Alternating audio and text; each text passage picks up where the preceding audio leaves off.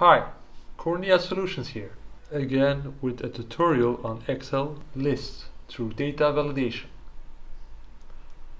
Today we will learn the following topics: how to make a list, how to give instructions on the list, and what error message you can fill in for the user. Right now I will show you an example for the data validation list. I've made a color field and a list of selection of colors. We will be making this today together. Start out with a blank worksheet and fill some cells in the same column. In another worksheet, select the cell in which you want to have the list. Click on Data and on Data Validation. You will see a pop-up. On the pop-up we click on Allow field, we select List, and then we click on the Source field. We navigate to the worksheet in which we have put all the colors in, and we select all the cells containing our colors.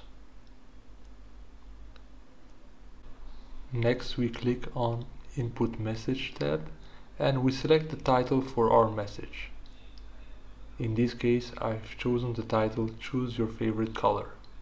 Then you can add even more description in the message box. Now we can click finally on the Error Alert tab and we can choose here a title for our error message, and also a complete message, more descriptive message for our error.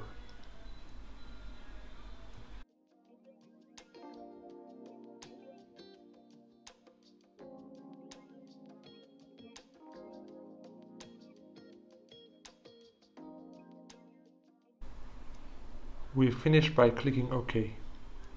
Now you see that there is an arrow down button in this field, and you see the message choose your favorite color, whatever you need, what we filled in the message box. If you click the arrow down, you can see all the possibilities that we've set in our selection. You can choose whatever color you want, and you can delete the inputted color with the backspace button or the delete button. The nice thing is, if you want to fill in a field that does not exist in your list, the user will get an error message. So here you see the error message and the title that we've chosen before. If you type down first letters of an existing option in the list, you will see that it will pop up. For instance, for black it popped up. Just to do another test, I tap the G and you see the green is popping up because it's in my list. Thank you very much for watching, everyone. This was my video on Excel list data validation. I will be posting more Excel tutorials but also other software tutorials. Please subscribe and like to stay updated and share to support the channel. Thank you very much. See you soon.